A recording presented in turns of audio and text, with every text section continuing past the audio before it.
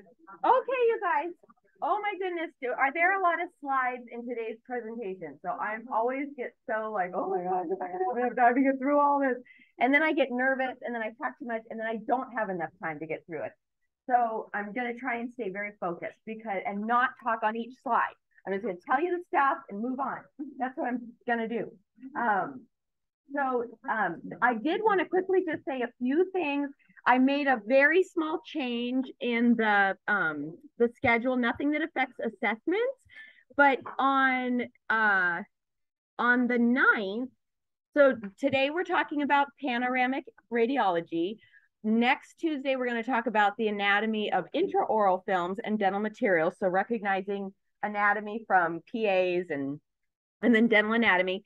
And then on week 9, so did I say week 9? So week 8, we talked about that. Week 9, we're going to kind of bring it all together in like a review activity where I'm just going to like rapid fire images and maybe I'll try and like get you into teams and maybe there'll be a prize or we'll do something fun depending on time to get kind of bring all the anatomy together because the following week is the landmark exam, which is an imaging exam and you fill in the blank. So you have to name the item you see and you have to write in the name of it. So we're going to get you good and ready for that. That'll be on week 10. There is a quiz week 9 and week 8. But so what I had for this week 9 was just bringing the anatomy together. But I was noticing that I had this special imaging lecture kind of tucked way in at the after a mini exam toward the end of the semester. And I just thought, after that mini exam, I just feel like it'd be nicer to be like, goodbye, we can go, instead of staying for lecture. I just feel like that would feel more like a special reward or something. I'm like, I bet. And so I said, let's just move this lecture up. It's not going to be very long. It's mostly going to be talking about CBCT. And so, which is like 3D imaging. So I moved that up. So just wanted you to make note of that. And that really is the only change. I just wanted to make note of that. And then also to notice that in the clinic, the labs, I mean, if we scroll down, if I can find my thing here. Where is it? Oh, here it is. So on week 10, when you're in lab, you're going to have your third Dexter FMX assignment, which is a full FMX. So this week you're doing the half of an FMX. This week 10, you're going to do a full FMX. So that's what you'll do in the operatory. And then at the table, I'm basically going to lecture a little bit. I'll have activities. It'll be like an informal on occlusal technique and traditional film. I really wanted to minimize traditional film. Like it's a fairly lengthy lecture, but it's so irrelevant. And you probably will just maybe see 1 or 2 questions on the national board, if even that. I mean, they do say they still test on it. So I'm just trying to kind of reduce it so it doesn't take up this huge amount of time. So we're going to go over that when we're at table time, because there are a few key points to pick up that perhaps could show up on a national board. So just wanted to make note of that. This table work is actually going to be like kind of lecturing and maybe some handouts we'll work through or something. So I just wanted to do that. So I'm going to close this out and then I'm going to pull up the PowerPoint for today.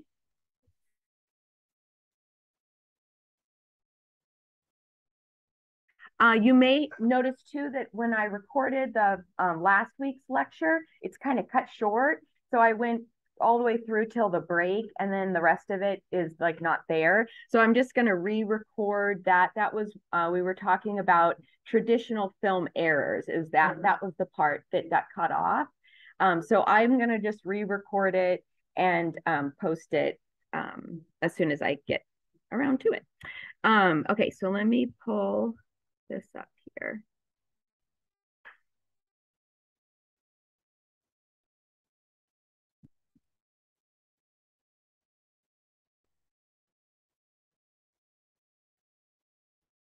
Okay, so panoramic radiographs is what we're going to talk about today. These are the objectives for the lecture. And so we want to think about like what a panoramic radiograph actually is. So it's an extraoral film. The film and the sensor are both outside of the mouth. It's an extraoral radiograph film located outside the mouth. There's advantages and disadvantages. Advantages are that it increases the coverage of the dental arch, so we can see a far greater amount of anatomy than we can with just a single film. It captures things like the temporomandibular joint. It captures the maxillary sinuses, and then the broad area of the jaw. So for fractures or some kind of pathology or developmental, like what teeth are coming in, there is less radiation than an FMX. So you don't have to really feel guilty about taking, say you have to take 4 bite wings and a couple PAs, and then all of a sudden you realize, no, I need an FMX. You don't really have to feel bad about like radiating them with all those different things, because there is less radiation than an FMX. The disadvantage is there's less detail. So everything is sort of, you can think of it about it as like farther away. So there's just less detail. You're not going to substitute a Pano for an FMX. You're not going to get the same detail for detecting caries or bone level. So you lose detail. So it's not a substitute there.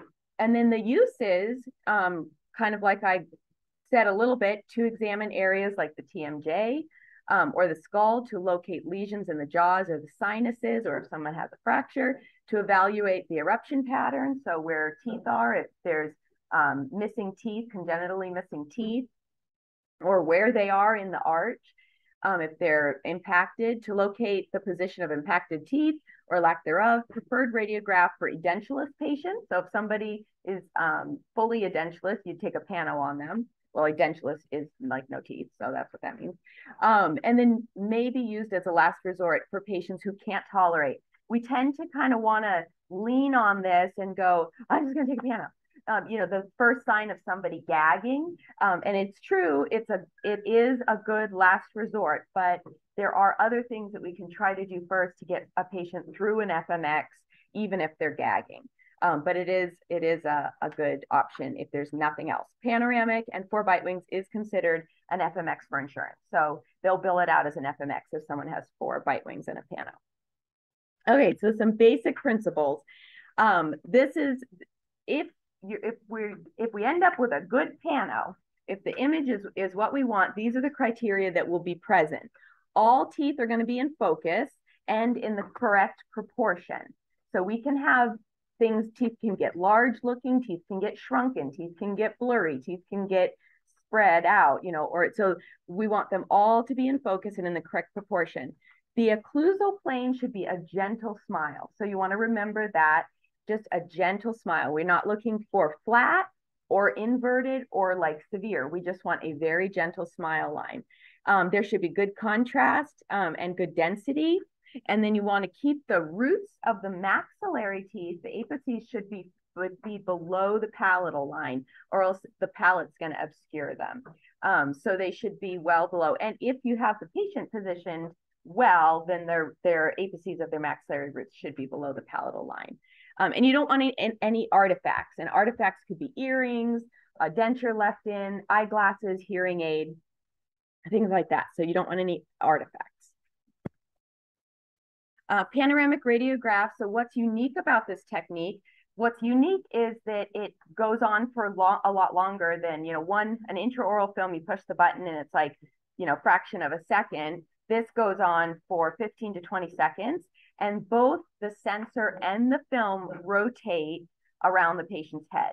So as the sensor or as the film is rotating in one direction, then we have the source or the actual beam of radiation going around the head. So it rotates like this together.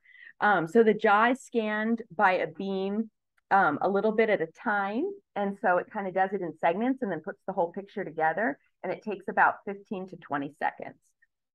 It's a 3D horseshoe-shaped region called the focal trough or the image layer. So the only area that's in focus is called the focal trough, and it's like shaped like a horseshoe to try and fit in the jaw. So you got to position the patient in that viewing area. If you're too far forward or you're too far back or you're kicked off to one side, you're going to get distortion. So you want to be in the focal trough. And then the rest of the patient's head is sort of blurred out. So it's just focusing on that one area. So the focal trough, you can see an image of it here. It's like this kind of horseshoe area, and it's the only region that'll be in focus. It's narrower at the anterior and it's wider at the posterior. And then it's critical that the patient's teeth are located inside, like I said, or else you're going to get distortion. You're going to get enlarged. Teeth will get larger than they really are, or they'll get shrunken smaller than they are. Placement of anterior teeth is particularly important, and patient positioning is crucial. And we'll talk more about how to position the patient later. Understanding the panoramic image. So both the film and the source move around the patient's head to produce the most accurate image. We already said this. And must understand how image is made to interpret it properly. So a lot of times when you look at a pano, it especially if you've never, I mean, I understand there's a lot of dental assistants in here, and so you've looked at lots of panos, but if you've never looked at one before, it can kind of throw you as to like what you're even looking at. It takes a little while to become really comfortable to like see the image. And then once you do, it's the same image just on different people. So there's anatomy variations and quality variations, but it's the same basic image over and over again. So you'll get used to it quickly. It just takes a while to, you just have to see lots of different panos. So then this is again describing how it rotates around. So you have your source of your X-ray on one side, and then you have the film on the other, and then they rotate together. The source is it's at a kind of an upward trajectory. So the primary beam kind of goes up through the occipital portion of the skull and kind of goes slightly upwards. This is for a traditional film. So we have digital, so we don't have to worry about putting the film in correctly, but you can very likely go work for a practice that still uses non-digital for Pano, because Pano machines are really expensive. And so they may have transferred over to digital for their intraoral films, but they might not have upgraded their Pano machine. So that is far more likely to happen than for them to just not have digital at all. Because a Pano machine is like, $100 grand or something. And I'm sure there are some that are cheaper, but in general, if you want a good one. And so it's a big investment for the dentist. So there's more of these out there. So if it is a cassette, just some basics to know. They come in various sizes. They can be rigid, like a hard cassette that you pop open and slide in the film, or it can be kind of like in a plastic sleeve that kind of wraps around a tube.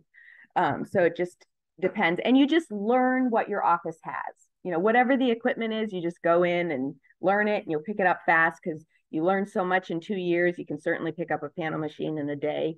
So the front side faces the patient. Left or right must be marked. You have to know what's the left and the right, and the film will be marked left and right. And there's no dot. So like, how there's a raised dot on our traditional little intraoral film, there's no dot on the Pano. So usually it's embedded in the actual film. It says left and right. So there's an intensifying screen. It converts the X-rays to light, and that actually helps to expose the film, and that allows the radiation to be less.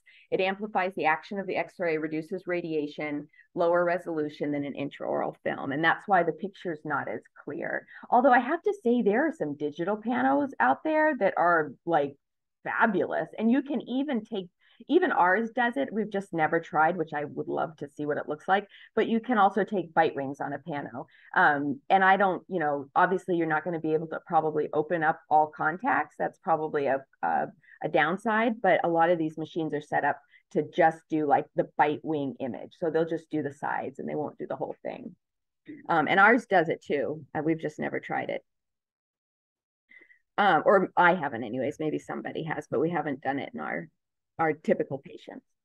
Okay, so the structure of a Pano is basically thinking of like your head split down the back and then folded flat. So you're thinking about like a curved image, like a 3D curved image that you're looking at in 2D.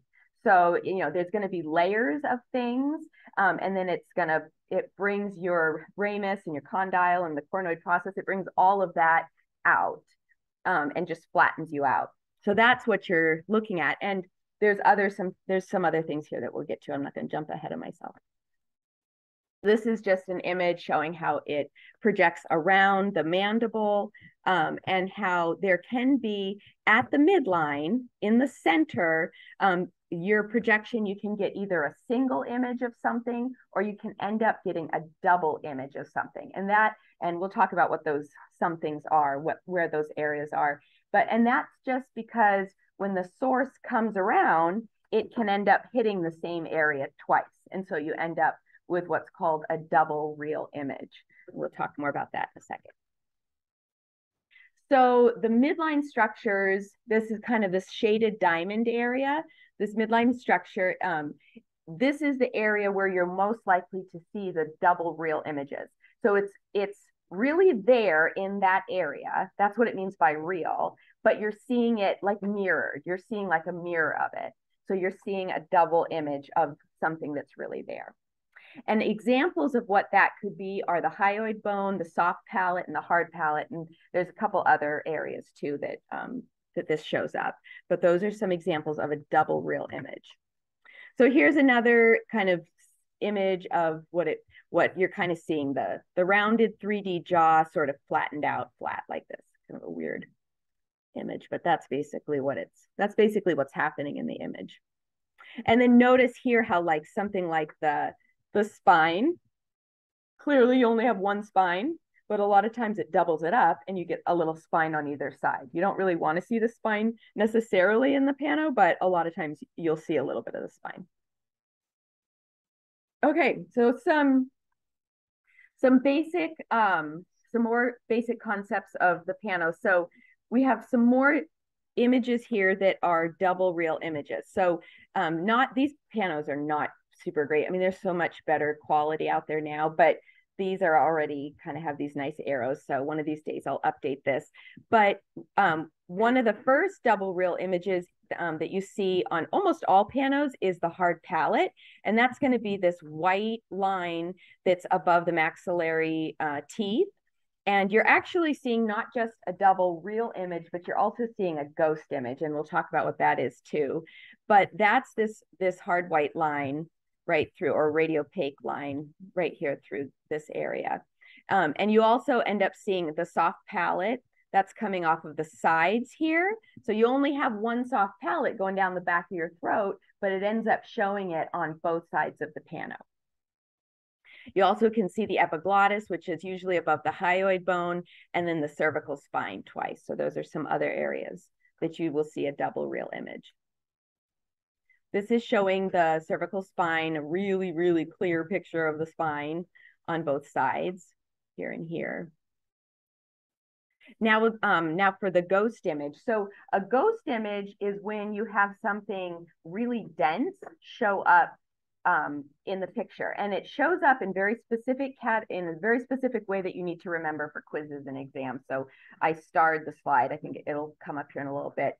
But when you because of the way that it projects as it goes behind your head, say somebody left their earrings in, it takes a picture of the earrings and then it projects it onto the other side of the film. And when it projects it onto the other side of the film, it projects it larger. So here we're looking, see this big C here? That's this earring here. So it projects it opposite, it projects it higher. Notice that this earring is higher. It's much larger and it's blurry.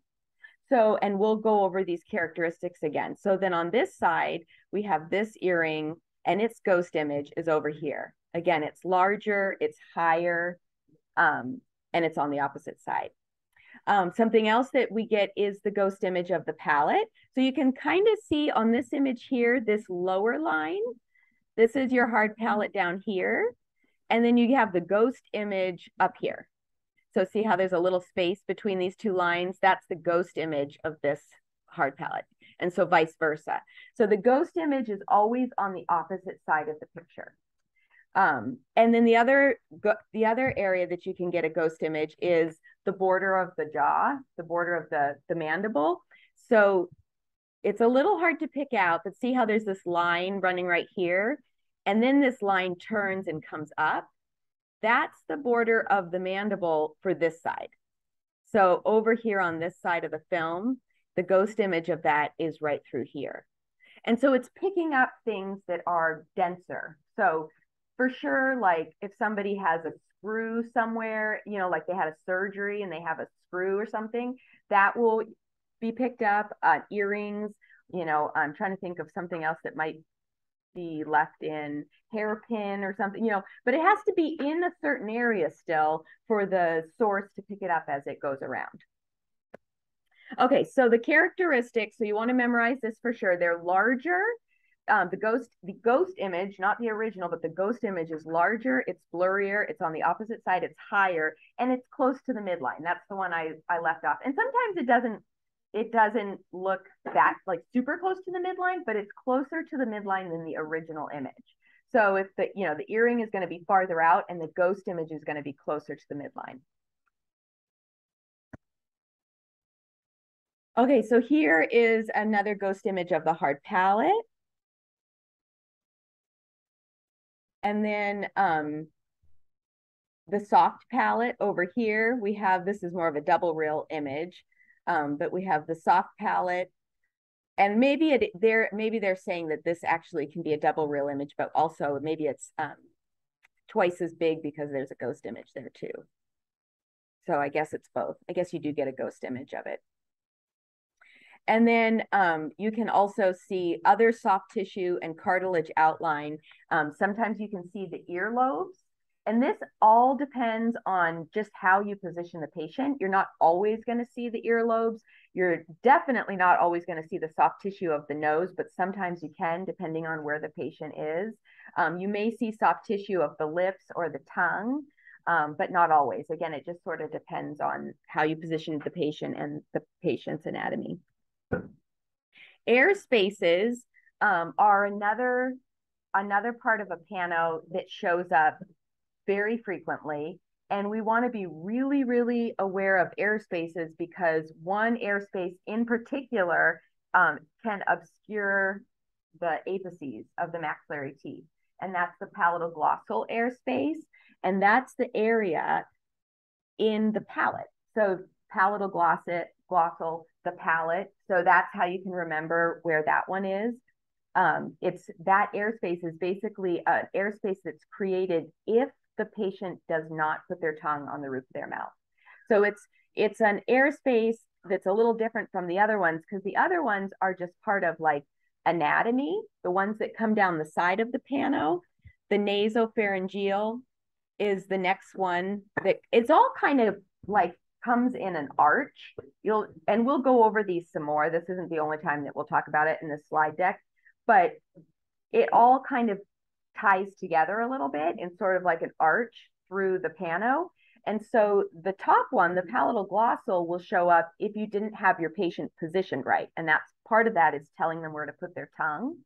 But then the other two parts of the airspace is the nasopharyngeal and the oropharyngeal. And those are just natural anatomy. I mean, that's just part of anatomy. They can't do anything to get rid of those parts. And so, you know, that's the main difference between. So we talk about the palatal-glossal being an error, a technique error, because as the clinician, you're going to have your patient put their tongue in a certain place and make it a really big point to tell them to keep it there so that the image comes out more diagnostic. So you can kind of see these are pretty poor quality, I feel like, but you can kind of see this really big dark space right through here. This is a very obvious palatal-glossal. And notice how it's totally obscuring all the apices. It just wipes out hard tissue, just wipes out everything so you really can't see anything. But this person is edentulous, but you can see there's a big dark space here. So they didn't keep their tongue on the roof of the mouth. Okay, and then this is a picture of a this is a pediatric pano, and we're gonna talk. I have to figure out a place to fit it a little bit better. We'll do it when we talk about Carrie's interpretation because we'll look at pedo films. But one area that students typically struggle is when they go into, I think is it summer or is it fall senior? I can't remember. And they start to go through the OSCEs. a lot of times they struggle with the pedo films because you don't take a lot of pedo films, especially your junior year. You don't see a lot of pedo in general, and you don't see a lot of kids, and you don't take a lot of films, and so you just don't get you get a lot more used to looking at adults and perio and that sort of thing. So I'm gonna try and fit in one of our labs just some practice with pedo bite wings and pedo films and a Pano too, like naming teeth. And so, but this is what it looks like, and you can see that one of the main differences here, not only is it just a smaller face in general, but you can see all the adult teeth behind the primary teeth. So obviously there's just lots of teeth, and you can go in and see which teeth, if there's any teeth that are missing, or if they, are going to have an issue. So usually dentists like to take a Pano around 6 or 7 ish, and then maybe again at 12, and then maybe again closer to when their wisdom teeth are going to come out. And that's totally just depends on the dentist. Some, will just do 6 and wisdom teeth age, and it just depends, but they usually like to see what's going on. Okay, so some anatomy basics here. So this is really important. This will definitely be on a quiz or an exam. So you want to understand the density differences and how those differences affect your image. So air spaces, palatoglossal, nasal pharyngeal, oropharyngeal, all of those air spaces, and there's only 3 really that you have to memorize, just those 3 air spaces, they obstruct hard tissue. So in some of the images, you'll be able to see the airspace and then a faint, like the ramus, you can still see the ramus, but it's just more faint because that airspace is obstructing the hard tissue. So that's why air spaces obstruct the apices of the maxillary teeth if it's there, because it just kind of blocks it out. So air obscures hard tissue. Soft tissue, though, obscures air. So you can oftentimes see like the soft palate within an airspace. So soft tissue doesn't necessarily go away. The hard tissue goes away within those air spaces. So like you can see the soft palate, like, well, I said that already. And then hard tissue obscures soft tissue. So if we're not dealing with an airspace, hard tissue is denser than soft tissue. So hard tissue will obscure the soft tissue. And then a ghost image, which is going to be the most dense of anything because it's going to likely be metal, is going to obscure everything because it's just going to be really bright white and it's going to cast its shadow. You can kind of think about it as a shadow, the ghost image. So it's going to obscure all of it.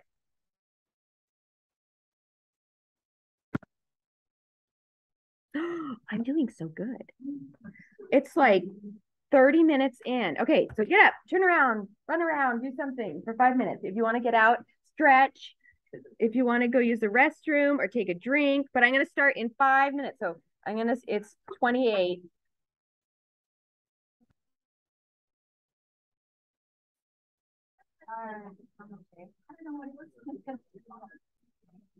Okay, so we're going to keep going here.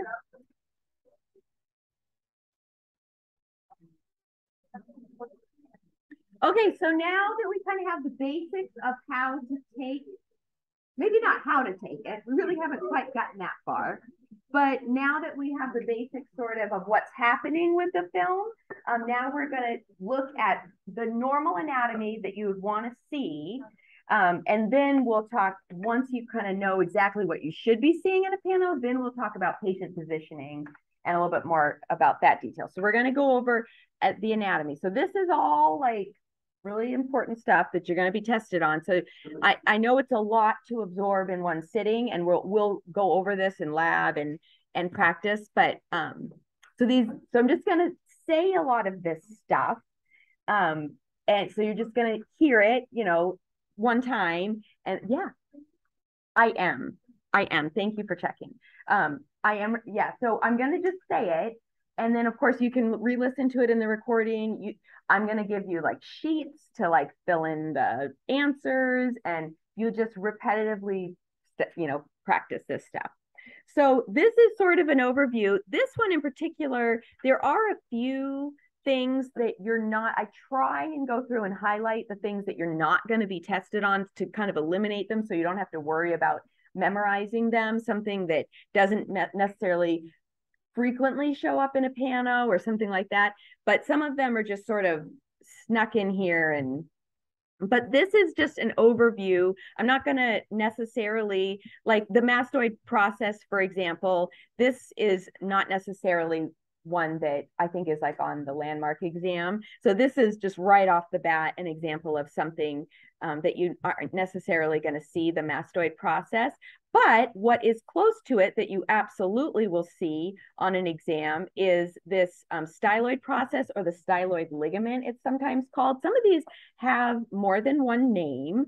So I try to stick to just one name, but if you see it in different sources, you might see it listed slightly differently. So this, my mouse keeps disappearing. But so this is the styloid process. Then we have the external auditory meatus, or you might see it as the ear canal. Some of them might put it as ear canal. And you see this quite frequently on a pano. Number 4 is the glenoid fossa. That's where your condyle rests. So it's this indentation. So this indentation here is the glenoid fossa. And as you open your mouth, your jaw rides up onto the articulating eminence, which is number 5. So the articular, I said articulating, whatever, articular eminence is number 5. So these two, so 2, 3, 4, and 5 are all ones that you will definitely use. I'm not sure what number 6 is. It's not even listed, and I don't think you necessarily have to worry about that. Number 7, I don't think we have to worry about that. Number 8 is the maxillary tuberosity. That's just that bone that's past the last maxillary molar, that kind of rounded bone that goes up on either side of the maxilla. So that's your maxillary tuberosity. And that's here. And then it's back over here. It's kind of obscured by whatever this blue part is. Number 9, what is 9? Is it even on here? Oh, it's a foramen. It's like an infraorbital foramen. This one, actually, you don't have to know it for this class, but that one you're going to have to know for anatomy and physio, or anatomy of local anesthesia when you give the IO. But you don't have to know it's not here because we don't test on that. Then number 10 is just the orbits. So what sometimes people get confused on is the orbits and the maxillary sinus. So the orbits are going to be higher up on the image, and they're going to be bigger. So just kind of think about that's where your eyeballs. So it looks like the skull's eyeballs are basically, or not eyeballs, but the space where the eyeballs would be. So that's the orbit. So that's number 10 here and here.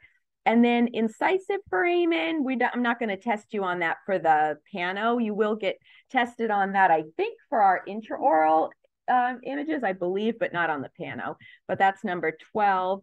Number 11 is something else that we're not going to test on. I'm not sure what that is. 13, anterior nasal spine. This you're going to see on the pano. So this can be a little confusing because when you think of a spine, what would you think of? Something long, right? Like you think of something long, but the anterior nasal spine is just a little triangular projection of bone. And have you guys gotten that in another class yet? So it's the end of the nasal spine, or the nasal septum is the nasal spine. So it's super easy to get those mixed up because when you think of a spine, you think of something long and straight, but it's really all it is this little projection, this little V-shaped projection down here, number 13. That's the anterior nasal spine. Cartilage or bone? It's bone. You can see it on a skull. It kind of like pokes out a little bit. So yeah, it's bone. Okay, so that's 13. 14 is the nasal cavity and the concha. You will not always see the concha. The concha is the swirly bits here in between, but the cavity, the nasal cavity, you will see quite often, and we'll see it a lot in our intraoral photos as well. We'll point out the cavity, and it's just a kind of a radiolucent area in around the nose area.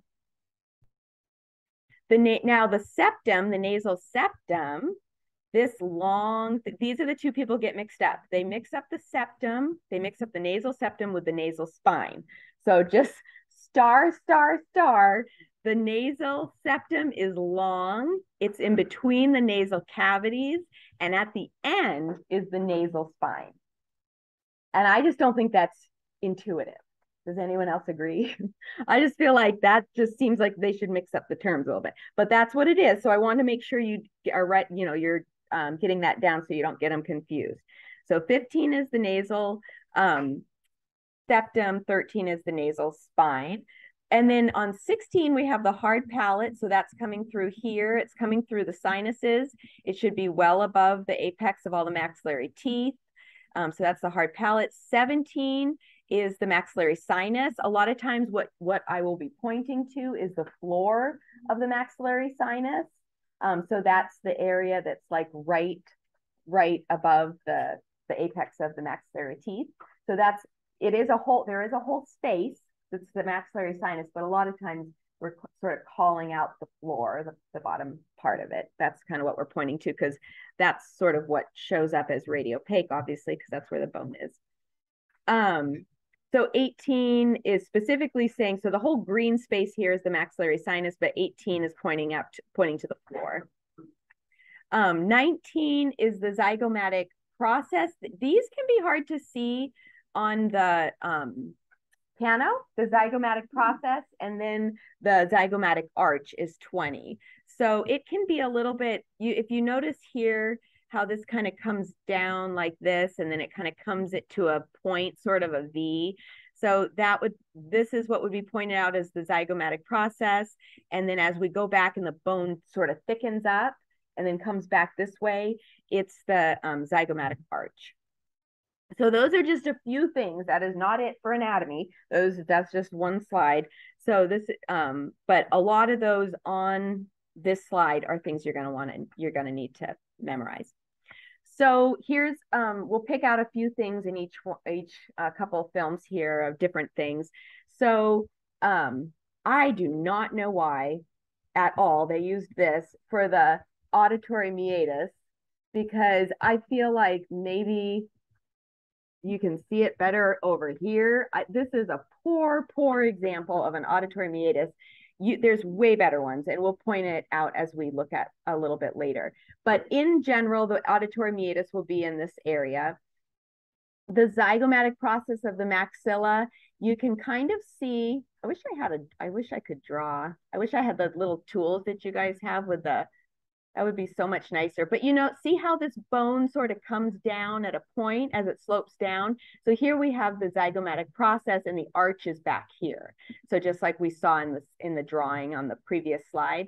But so down here. So number 2 is pointing to the zygomatic process. 4 is pointing to the orbit. So we have the orbit up here. So up here and up here is the orbit. Number 5 is the anterior nasal spine. That's going to be, it's kind of obscured a little bit. We're kind of lost it from some little bit of the spine, the real spine, like the neck spine is getting in the way in this image, but that's where the nasal spine would be, down in here. And then the nasal septum is going to go up through the nasal cavity. Then we have the hard palate, that's the white. You can see soft palate off to the side, but that's not listed here. And then the zygomatic process is 9, which is, it kind of looks, how did they separate? Oh, they put the top part here for the zygomatic process, and then different part of the zygoma.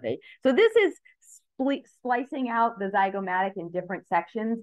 I'll try to, especially when we're reviewing for the exam, I'll try and give you the same image of what it's going to look like on the exam, because there's quite a variety of different parts of the zygomatic arch and process and things like that. And it's like, okay, is that it, or is that it? What do you want me to remember? So I'll get a little bit more specific after we go through the intraoral films. And then on this one, we have the articulating eminence here. The glenoid fossa, you can see the condyles resting in the glenoid fossa, and then number 1 is pointing to the condyle. So this looks like a thumb, the bone that is that part of the mandible, that's the condyle. It's resting in the eminent, the glenoid fossa, and then this is the articulate eminence, articular. I keep wanting to say articulating, so I think I'm thinking of biting, but the articular eminence is number 2. Number 3 is the maxillary tuberosity. You can see, all you really see is sort of like the outline of the bone coming off of the maxillary molars. Number 4 is the sinus. Here you see sort of the floor of the sinus over here and the floor of the sinus here. And then the sinus space is sort of all up in this area here. And then the zygomatic process is hard to see on this one, but it kind of goes up through here. And again, you can see the hard palate here. You can see the soft palate. Those are pretty easy to pick out. And then these are the orbits up here. You can see the bottom, the floor of the orbit here and here. You can see that. And then this is the sinus area down here. Okay, so some other features. We have, 1 is the condyle. 2 is the mandibular notch, or it could also be called the sigmoid notch, mandibular notch or the sigmoid notch. Number 3 is the coronoid process, and it's a little bit more shaped, like a little bit sharper of a triangular projection of bone. The condyle is rounder, and the coronoid process is a little bit more triangular. The mandibular foramen is number 4. That's the opening. We have a nerve that runs all the way down our mandible, and that's what you're going to anesthetize with the inferior alveolar injection. And the top of that opening, which you're trying to get to, is the mandibular foramen. You're trying to get to that opening so the anesthetic gets down and blocks that nerve. So this is the foramen that you're trying to get superior to, hopefully, so that you can block that nerve. So that's number 4 is the mandibular foramen. Number 6 is the mandibular canal. You're going to see this on PAs. You're going to see it on your Pano. So this is the canal, and then it ends at the mental foramen. And so that's that radiolucent, round radiolucent area by the premolars. So a lot of times you have to be aware of that location so that when you're looking at a film, you don't think it's an abscess. If it lays, you took the film and it looks like it's laying over at the apex of the premolars.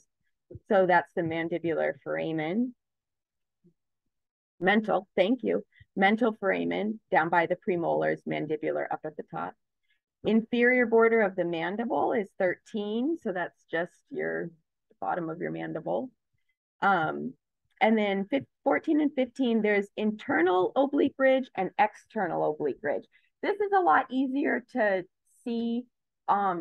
Like, I wish I had a skull so that you can like pick it out on the skull.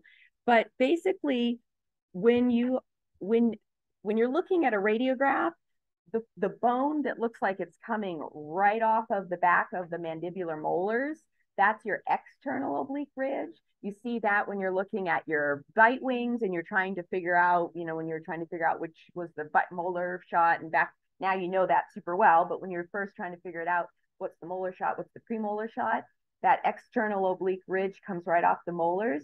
Then the internal oblique ridge, it's more internal, thus, the name, so it's more lingual, you could say, and it comes down, and then the bone comes down in front of the molars. And so the bone is thicker there. And so it just kind of like branches. The way it looks on a film is they're kind of coming together, and then one kind of drops down lower and goes over the roots of the molars. And it just looks more radiopaque. And we'll point that out a lot in the PAs. But so you have your internal oblique ridge and your external oblique ridge. So here, number 1 is the condyle. Number 2 is the mandibular notch. Number 3 is the coronoid process. Again, this is not a fabulous picture. It's kind of obscured, but the coronoid process comes up on this side and the condyle on the closer to the edge of the film. Number 4, the mandibular foramen, mental foramen down by the premolars. Mental ridge is going to be down by the chin. Styloid process is close to the soft tissue of the ear. So it usually just looks like a sword. It's usually within, if you can see the soft tissue of the ear, the styloid process is within the soft tissue of the ear. Number one, again, we have the mandibular canal running down the jaw. It's going to be more radiolucent. This is the submandibular fossa. It's where we have a salivary gland. You see how it just looks more radiolucent right through the molars, the apices of the mandibular molars. That's not on here, but you do need to know that. So you could write that in if you have one of those iPads. But it'll be on other films as well. We have the hyoid bone, which is going to be, it usually looks like it's floating below the mandible. That's the hyoid bone, and you get a double real image of the hyoid bone. The internal oblique ridge comes down. It comes down here, and then it comes down in front of the molars. And then we have the angle of the mandible, which is kind of self-explanatory, just right this area here, the angle of the mandible. Inferior border of the mandible. So this would be this part here, the inferior border of the mandible. Submandibular fossa, see how it's more radiolucent? The bone is just thinner there. You can kind of put your tongue into that. If you kind of stick your tongue down into the sides of your mandible, you can kind of, sometimes you can feel like a dip. I can, because I have a lot of extra bone, so it really goes in. But so that's your submandibular fossa. And then your external oblique ridge comes right off of the back of, it looks like it comes right off the back of the molar. And then soft tissue of the ear is not great, but they're saying that sometimes you can really see it. You can kind of see it here, I guess, too, on this side. Here's an external auditory meatus. See how it's a nice dark little orbit? That's nice and obvious right here. So that's your external auditory meatus, and then the soft tissue of the ear is through here, and I guess through here. This is the other external auditory meatus, but it's not as clear. Okay, so this one I went through. I wonder why I can't see it as well. In this, I highlighted, hopefully you can see this better on my notes as I have it in presenter mode. I went through the landmarks that I want you to know, and I bolded them. And then the landmarks that you don't really have to know, I just left unbolded.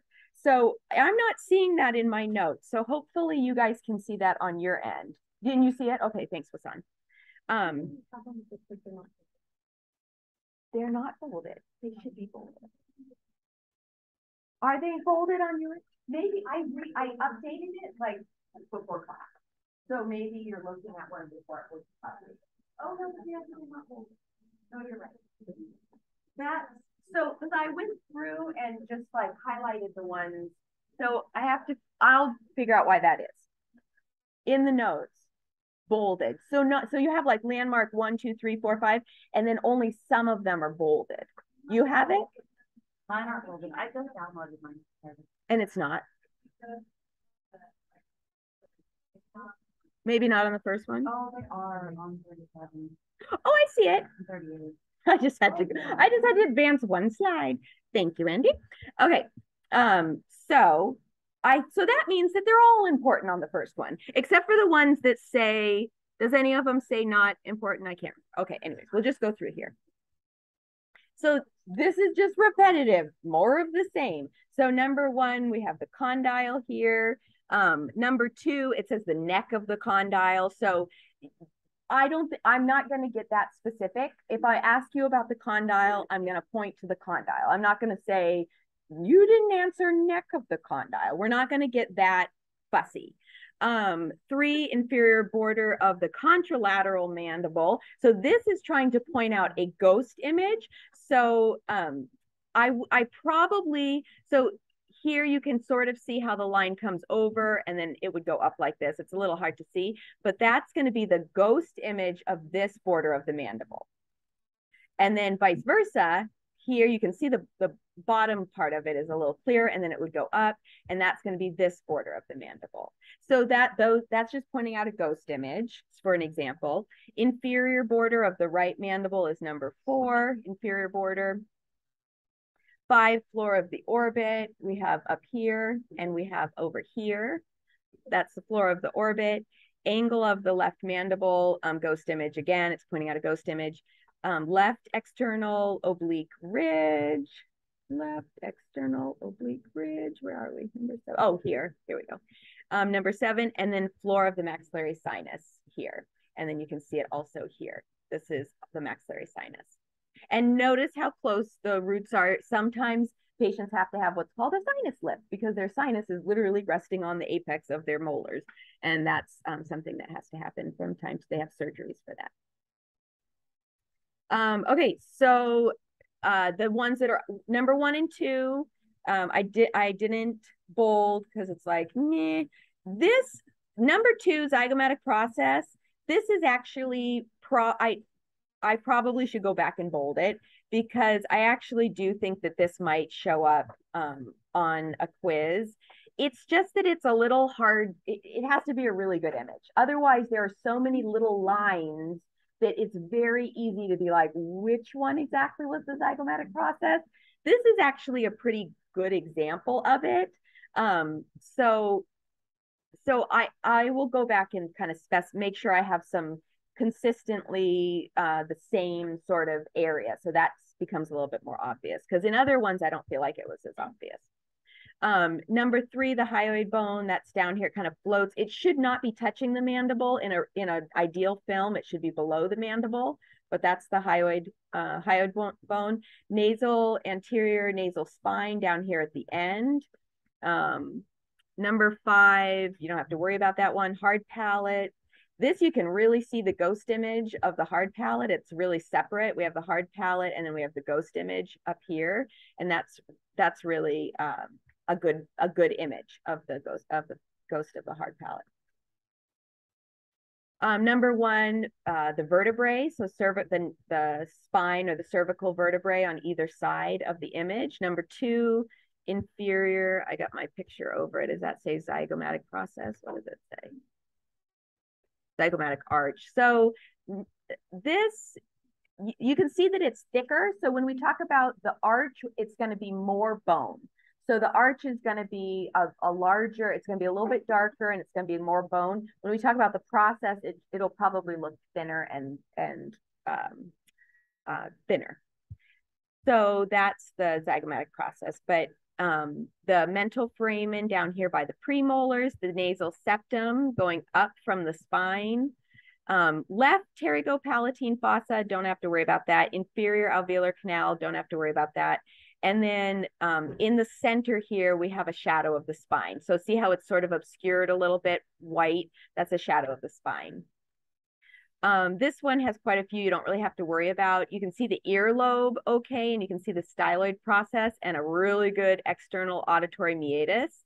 You can see the styloid process really good. Look at how you can really see the ear, soft tissue of the ear through here.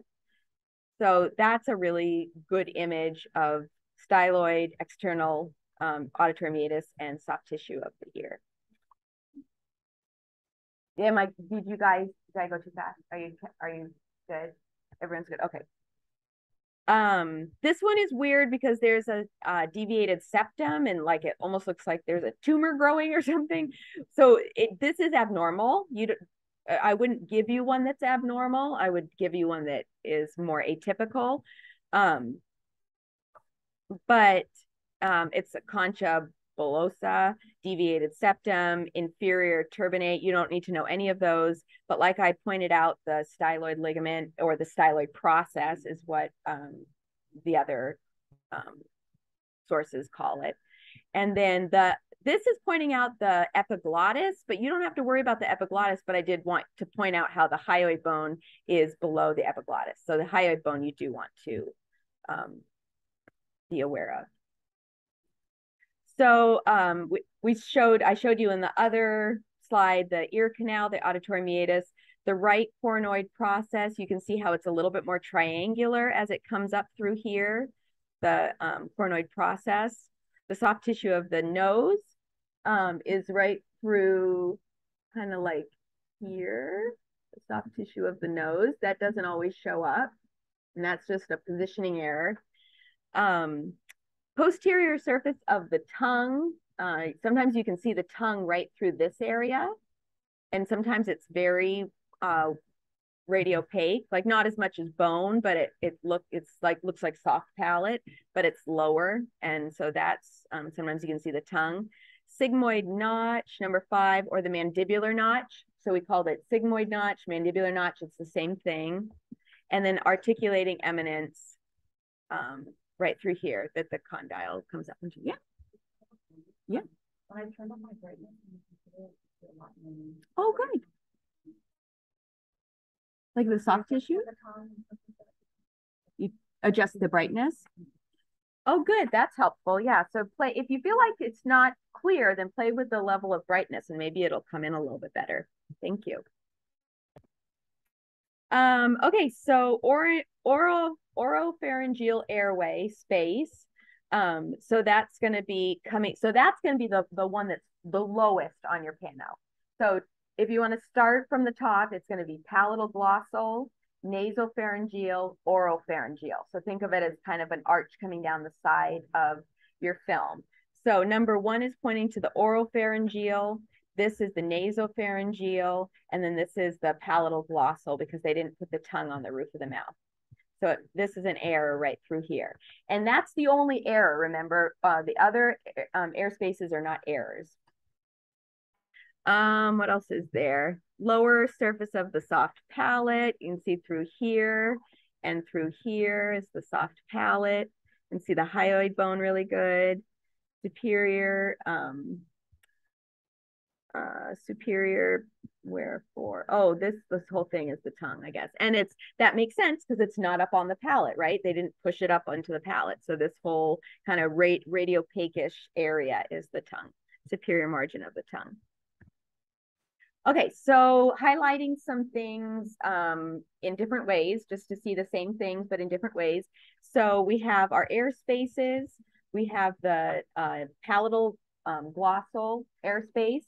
We have the nasopharyngeal. Sometimes you can really see this forking, kind of the 2 different parts of it, and then it all comes down into the oropharyngeal. So sometimes you can see it really clearly. Sometimes you only see part of it. It just depends on the patient. So here we have the nasopharyngeal and then oropharyngeal. And I think it almost sort of ruins it for these green segments because I almost would rather it just be the black and white and then like some arrows pointing to it because it sort of obscures it. I mean, it's highlighting it, but would be nice to see how it looks without that there. But I guess you can kind of see it through here. So the nasal pharyngeal through here and then the oropharyngeal. And then the palatal glossal up here. And so this is just showing you, this is a really good example of how the airspace obscures hard tissue because look at how white the condyle is and the ramus. But when you look at the neck of the condyle that's in that airspace, see how light it is? So that's just a good example of how airspaces they obscure hard tissue. So that's just a good example to see. Some other things, again, we have the tongue. So sometimes you see the tongue going off either side, the soft palate, and then the styloid process or the styloid ligament or soft tissue of the ear can also be in this area. So, and then that's just showing it in a different way. The tongue could come all the way through the teeth and kind of come down the sides. And then the soft palate would be above the tongue, makes sense when you think about the anatomy. And it'll be on either side. The soft palate will be on either side. And then the styloid process or the soft tissue of the ear can be in that general area. I don't think that's a very good picture of it, but that's sort of the general area. The dorsum of the tongue, so that's coming through here. You can see how it's lighter right through here. The soft palate is a little bit above it, here and here.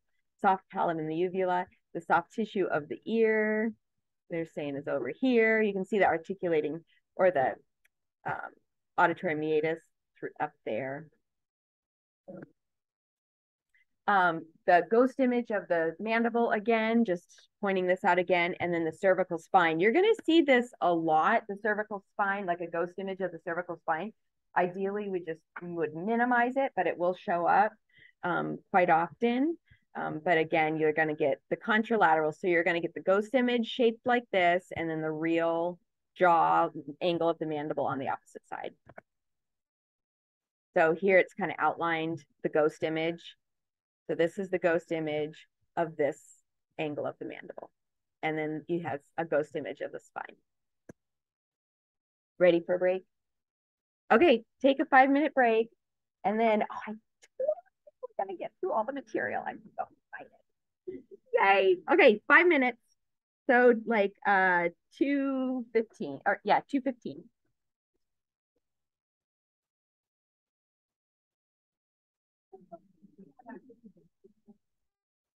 Let me look. Hold on. Let me pause the recording. And don't let me forget to start the recording back up. So I don't forget. Okay, I am recording. And so now we're going to talk about patient positioning and then the errors that kind of go along with that. So this is next week in lab. What we're going to do is when you're at the table, we're going to do 2 at a time, and you're going to do a fake pano. The machine you have to position your patient. The pano goes around your head, but you don't radiate your partner. So you'll do that for the table exercise, and then you get off the whole hour to just practice FMXs, especially for those. I know those of you with X-ray experience might not be as excited, but people who, I know all of these feel really rushed and like there's never enough time to practice, just practice and troubleshoot and practice and troubleshoot. So you have the next 2 weeks in a row, you get the full hour to just take films. So that'll be a lot of opportunity to improve if you feel like you're just not quite up to the speed of everybody else. But okay, so we're talking about patient positioning for the Pano. So critical steps for producing radiograph of diagnostic quality. You want to make sure the machine is set to the right level. That's pretty simple. There's not a lot that would change. You want to prepare the patient appropriately. You want to position the patient properly, expose the film, and then process it properly. Obviously, with digital, you don't have to worry about processing. A few things that are absolutely vital that you know this stuff, like you have to know this stuff, is when you're preparing the patient, you want to ask them, you're tested on this for exams and in proficiencies. You ask the patient to remove all jewelry in the head and neck area. That is including things like dental appliances and hearing aids, hairpins that you might not see. So anything that's metal, we drape the patient with a lead apron here. I know we already talked about that, but we have a lead apron that it doesn't have a thyroid collar. That's very important that it doesn't, because otherwise that'll just get in the image. So you drape them with the lead apron in our clinic, and then you tell the patient what to expect, and you give them their step-by-step instructions of what to do. The lead apron looks something like this. Kind of think about it like a superhero cape. So the longer part goes in the back and the shorter part goes in the front. So think about like a cape. Otherwise, a lot of people put it on backwards because you put your lead apron that you use in the intraoral images on the opposite way. So a lot of people, so when we're doing the process eval and you're being tested on it, lots of people get marked off because they put the lead apron on backwards. So just make note of that. Yeah. What's the point? Because the x-rays come in from behind. So the sensors in front and the x-rays are coming in from behind. So the lead apron. So yeah, so like when you take a intraoral film, you're coming to the front of the patient, but when you take a pano, you're coming from behind. I always front of the patient the other way around for like 8 years. Oh, you had it. Nobody told you? Never found. Well, and some people don't even use it. Oh, that's good. Yeah, I'm sure there's different styles. And note, obviously, there's no thyroid collar, so we want to be really careful about how high it rides up in the back and in the front. You want it to be really even on either side. Yeah. What do you do when patients have piercings that they don't want to take out? So if they cannot take them out, so you kind of more say like, can you take that out for me? And if they're like, I can't. So if it comes down to that, then you have to live with it.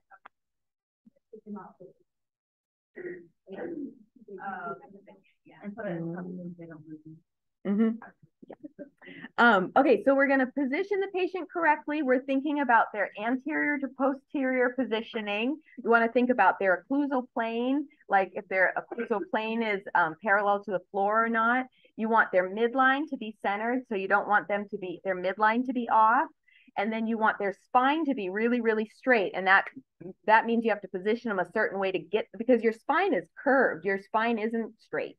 And so you need to straighten the spine by positioning them a specific way. And then the tongue on the roof of the mouth. It's not rocket science, but if you don't do these steps, you're not going to get a good picture. I am. Thank you for checking. Always check. I try and remember, but so anterior to posterior positioning, when you have the patient bite down, this is a little side, like a cross section of, or a side image of what the bite block looks like. And there is a groove that they need to put their teeth into. So if they bite in front of it, or if they bite before the groove or after the groove, it affects the image. So they need to bite in the groove. And that is surprisingly hard. I mean, it's so funny because you see people's like jaws like moving around searching for the groove, and you're like, it's right there. But it's for some reason it's hard for people to find the groove. The grooves end to end instead of like, yes, they want to do like maybe their natural bite, yeah, and so it feels odd. So they're searching for it. It's like a hovering device. So, but this puts, when they're in the groove, they're in that focal trough that we talked about at the very beginning. And then it also helps to center their mid-sagittal plane, and it keeps them from rotating because they're locked into a certain spot. So anterior, posterior position, this is important to remember these details here. The teeth in the front of the focal trough are going to look shrunken if the patient bites beyond the groove. So if they come in and they go, there's the groove, and then they push past it and they bite past it, and you don't notice, and you take the image, then the front teeth are going to look shrunken. There's more of a problem in the in the anterior than posterior. And then superimposition of the spine onto the ramus. So you've just pushed the spine more close into the focal trough. So the spine, because they moved in too far. So the spine can show up in the image. So that's if they bite past the groove. And there's, I think it can get confusing if you say like, if you bite to anterior or posterior. So I always just envision the groove and say, did they bite before the groove or did they bite after the groove? So I try to write the test questions in that format. So that will let you know how to connect whether the teeth got bigger or smaller or what else has happened. So if patient bites into the slit or groove on the plastic bite block, if they bite past the groove, then their anterior teeth will look smaller and the spine is more likely to show up on the image. If they bite in front of the groove, if the patient bites down before they get to the groove, then their anterior teeth will look larger, and the condyle may be off the edges of the film. So they're kind of out. Their condyle is sort of out of the focal trough, and their anterior teeth are going to look larger. So this is all test question stuff. So make sure you're highlighting it. Occlusal plane. So the radiograph shows a gentle smile line. That's a key word that will show up on a quiz or a test question. You should have a gentle smile line. That's the correct occlusal plane. Keep the roots away from the hard palate. If they're positioned right, there'll be a gentle smile and there'll be space between the apices and the hard palate. So this is a good example of it. You just see a gentle smile line there. Now for errors in positioning, when you can change the height, there's a button, an up and down button, and you can change how your patient's chin is. And the best way to remember this is if you put your hands on your cheeks.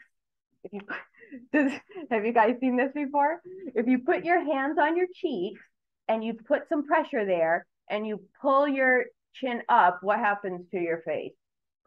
You get kind of frowny. And then if you put your cheeks on and then you look down, what happens? you get smile. So that's just do that to yourself and be like brown or creepy smile. So that's just a good way for, especially for people who haven't seen this a whole bunch. That's a good way to remember. So if your chin is up, you're going to get a flat. The patient's going to get flat. And if their chin is down, then they're going to get a more severe smile. So patient's head tipped too much down. You see this jack-o'-lantern kind of creepy smile. I mean, that's creepy. Excess curving of the occlusal plane, condyle at the top of the film. So now condyle's too far up. You get a very sharp V, kind of creepy smile, and that's because their chin is down too far. How many times can I make this ugly face? And then occlusal plane, patient's head not tipped far enough. I don't think I like that. What does it say? I don't know. Anyways, if their chin is up, now we're going to get a flattening of our gentle smile or maybe even a slight frown. So occlusal plane is too flat. Image is distorted, maxillary roots covered by the hard palate. Because if you think about it, as their chin goes up, their maxillary teeth and your source is coming up at this upward angle. So it's going to hit the apex of the teeth and then the palate. So if the head is like this, then it's going to get the apex of the teeth really close to the hard palate. So that's why you want them to be nice and parallel. So maxillary roots covered by the hard palate, loss of the condyle, head off the edges of the film. Midline.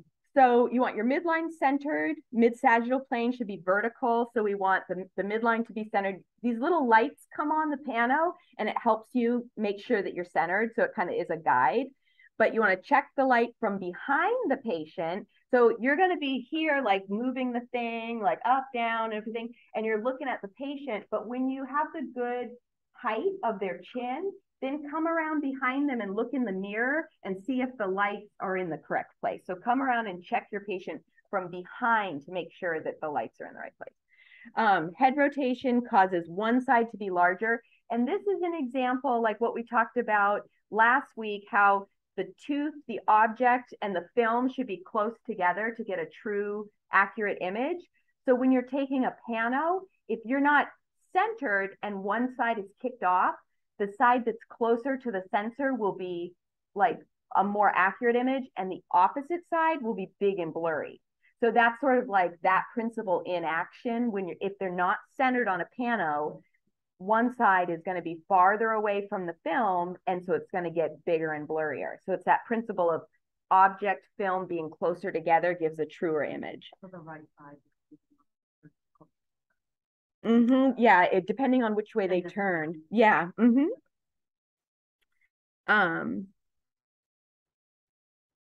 Oh yeah, I didn't even know. Oh, it does ask which side is closer.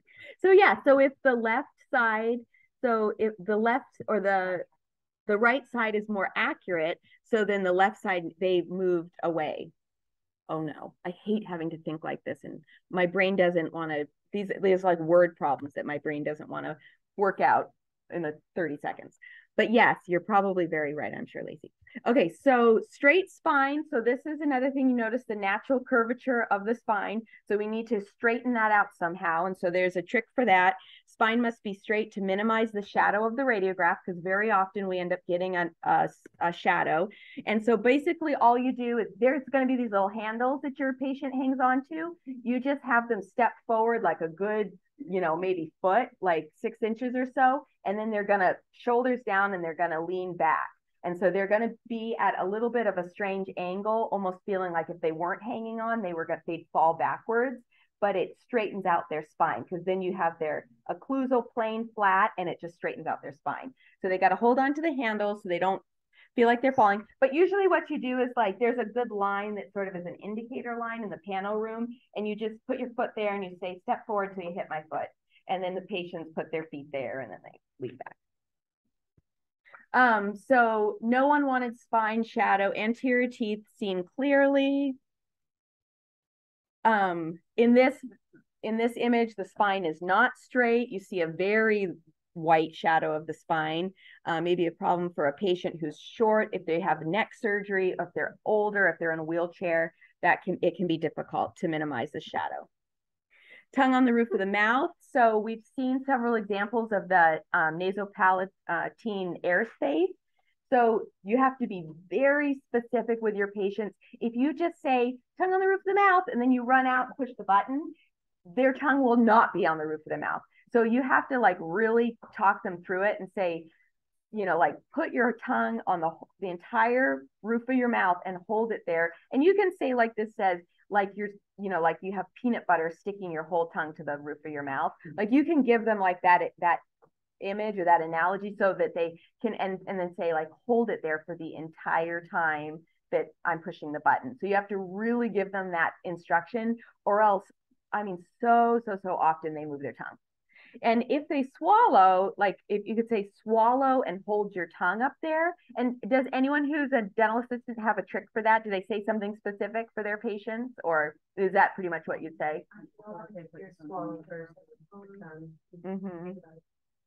When you swallow, your tongue goes to the roof of your mouth. So swallow and hold your tongue up the whole time. Okay, tongue not on the roof of the mouth. You're going to get this air space. So you're going to get this black airspace. And then the Frankfurt plane. So there's a video in the Moodle page that you can watch. It was when Director Copeland taught this course, and she's doing a demo with a student. And she talks about the ala of the nose and the tragus, I think is what she talks about. So it's different than the Frankfurt, like the true Frankfurt plane, but you can use either one of them. But the Frankfurt plane should be parallel to the floor. So that's the bottom of the orbit. So it's going to be different on everybody. So the bottom of the orbit to the, to the tragus?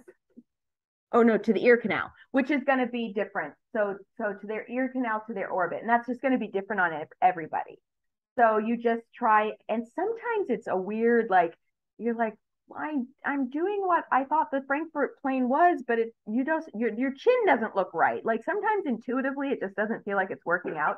And the ala of the nose to the tragus is also different. So I always kind of say, well, let's see which one works better. And we kind of work it out in there on your partner.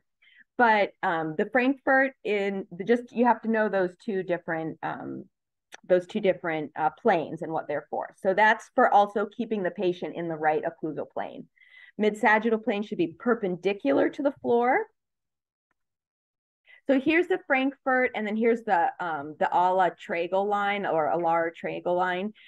So bottom of the orbit to the top of the ear canal, and then the ala of the nose. This is showing the top of the ala of the nose to the top of the tragus of the ear. So, and it's similar. I mean, the tragus and the ear canal is similar. And then top of the ala is, I'd have to look at a mirror to see how that would be different on me. But just know that you're in this general area and you want to keep them parallel. Expose film properly, correct machine setting based on patient size. Usually there's just an adult and a kid. Adult or kid. Verify patient positioning, ask patient to swallow, put tongue on the roof of the mouth, caution patient to hold still, and then you're going to go out and hold the button down the whole time, and it takes 15 to 20 seconds to go around the patient's head. Okay, so now we're going to do a few, oh shoot, I wrote in, oh no, okay, never mind. Okay, so what are some of the major errors that you see right off the bat in this image? You did that. Oh, I did. I'm like, where? Oh, it's because I did an animation. I'm like, where's my answers? But I did an animation. So what are the two ones that should jump? They might not jump off the screen. We have just now talking about this, but how do you do it? Well, on what? On the piano machine. No, on what? On that's how we're going to on the. Oh, I see what you're saying. I'm like, what do you think? So no, what we'll do? So next week, what we do is during the table time, 2 of you at a time will go into the Pano room, and then there is a test mode. So you set up with the lights and the position and everything, and then you go out and you push the button and it goes around your patient's head, but there's no radiation that comes out. You're on test mode. Oh, Yeah, so you won't see a picture. There's no picture to see. So the first real one you'll take will be on a patient. That'll be fun. Yeah. Okay. So what do you guys see? What do you notice here? What do you notice in this one? Tip down, chin down, kind of a creepy smile. What else? Yep, nasopalatine airspace. Good. And so this is just a long-winded explanation of some things about this, but those are the two main ones, is the airspace and the chin is tipped down.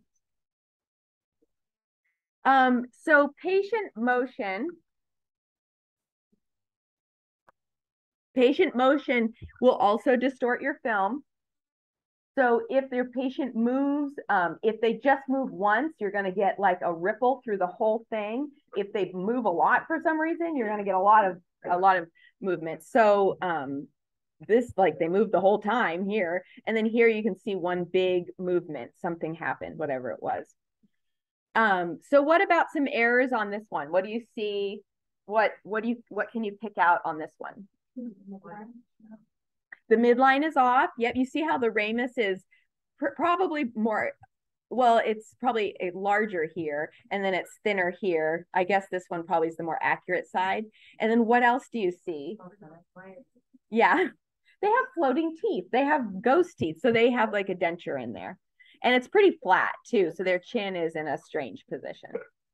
But then again, they have dentures, so, you know, that's hard to see. What about this one? What are some errors for this one? Yeah, this side, the right side is way larger, so it's farther away from the screen. So they got that, so they have to move back centered, move their right side in. Left side looks more accurate, right? The teeth look clearer, especially this one. This one looks huge. And then it's a little bit of a severe, it's not really a gentle smile. It's kind of a severe. And then the maybe a little bit of an airspace, maybe a little airspace right through there. What about this one?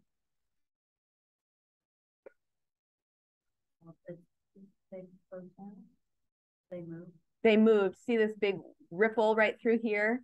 So they moved here, and it looks like they moved here again as well, because there's a kind of a lumpy bump there, but definitely they moved here. So the patient moved. The hard palate is really close to the apices there, and they're not really, it kind of looks more flat right through there. What about this one? So they left in an appliance, like a partial denture. What else? A big shadow of the spine.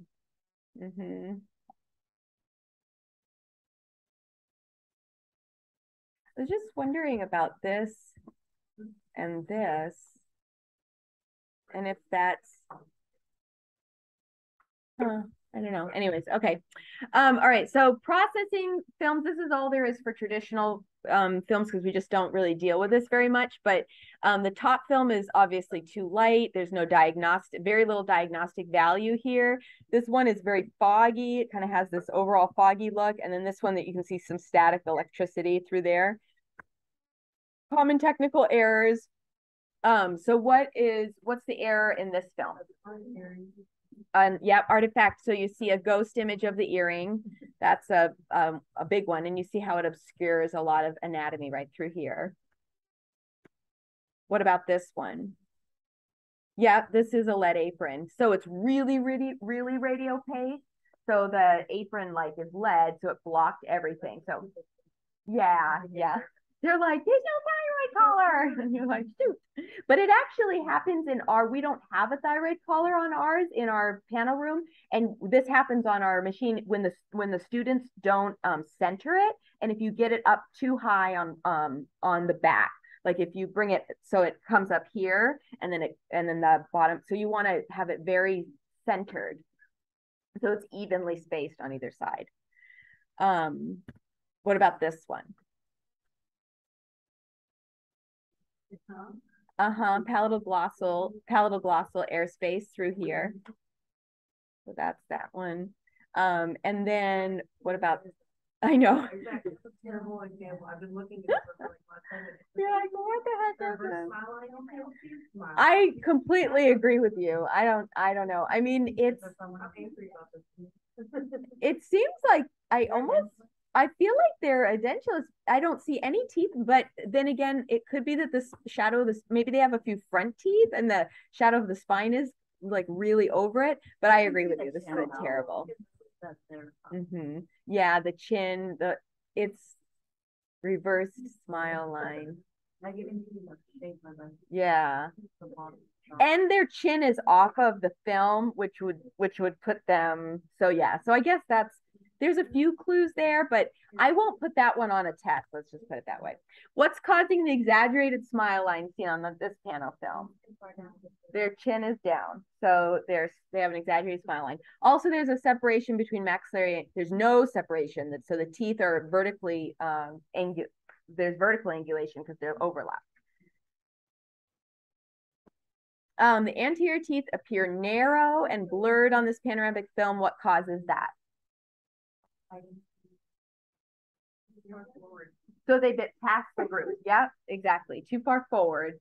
So the anterior teeth appear narrow. So yeah, so they bit past the groove. And their chin is down too far. And then what about this one? Anterior teeth are wide and blurry. So so they bit down before the groove or too far back. I feel like the back and front people can interpret it different ways. So I try to put like those words like before and after the groove, just because if we all learned the same terminology, but I'm horrible about keeping the same things. I say it differently every time. Okay, superimposition of the ghost image of the cervical spine may be seen in the center of the panoramic film. What causes this? So why do you see the spine here?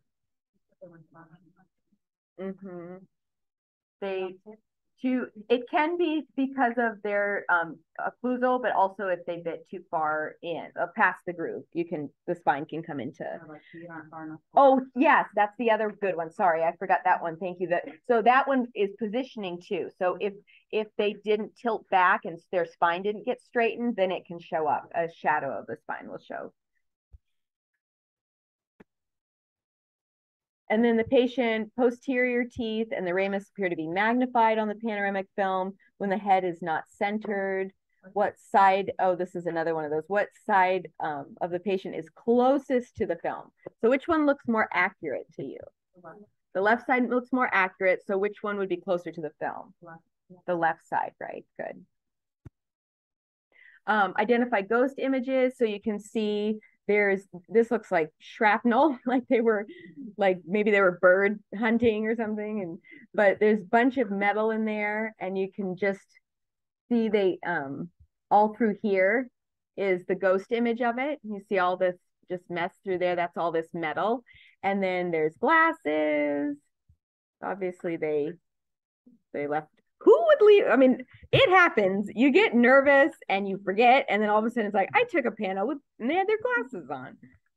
And then common mistakes here. So we have obviously a bright white from their spine, but this is trying to show a real fracture. I don't know if you can, this is a horrible quality, but this is trying to show a true jaw fracture. And then this is showing something that looks like a fracture, but it's just that the patient moved. So the patient moved but it's not a fracture. They just moved. But this is what a true fracture would look like. Yeah, owie. And that's it. Oh my gosh, you guys. 5 minutes to spare. I cannot believe it. Any questions? I don't know. Any questions? So next week, so there's several things on Moodle to be sure to look at. There's directions of how to take a Pano.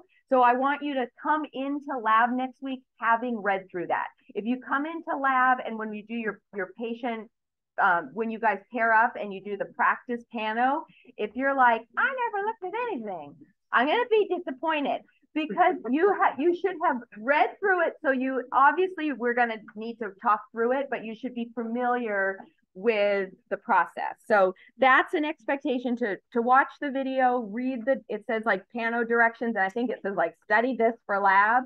So study that for lab so that you know how to the basics, and then we'll go, from there. Thank you guys.